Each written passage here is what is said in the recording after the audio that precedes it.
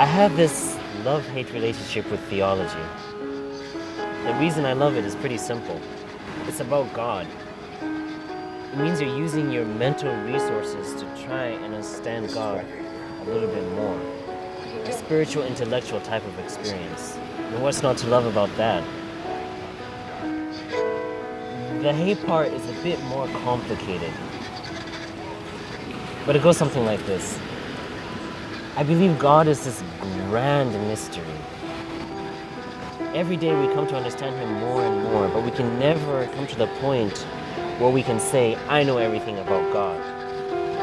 Knowing God is an eternal journey. God is like a room without walls, or a roof, or a floor, yet still a room.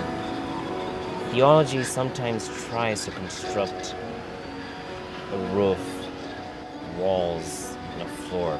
It tries to contain God. Ever since high school, I've found chemistry fascinating.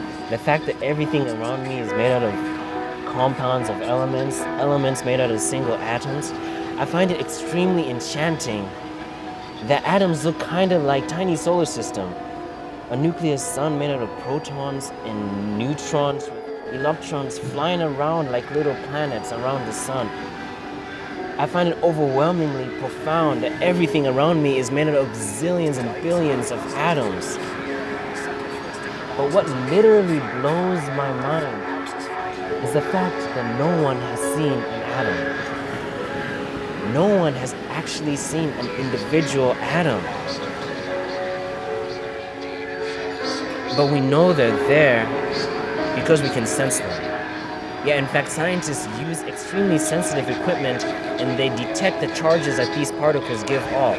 And based on these detections, they create models of what they think an atom must look like if they could see them. And every few years, a new model is created, outdating the old one. In fact, the newest, most state-of-the-art models are so complicated and intricate and look nothing like the solar system model. But for the common layman, for me, the solar system model still helps me envision the invisible atom.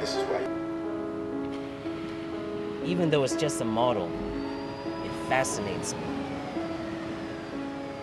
But with theology, sometimes we think that we can sit down and write the last creed or treatise and excommunicate anyone who dares to think otherwise.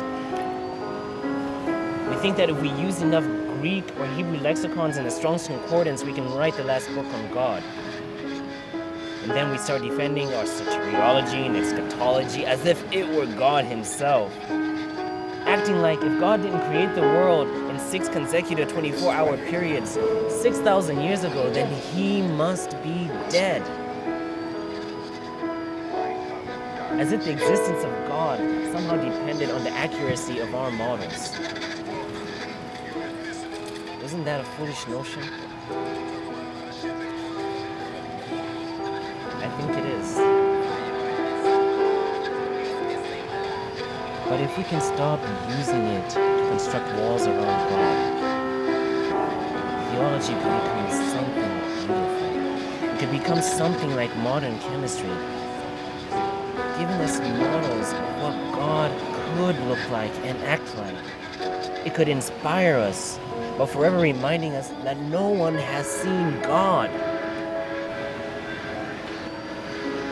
It could also become something that I don't hate and only love. And maybe I'll be able to talk about why I love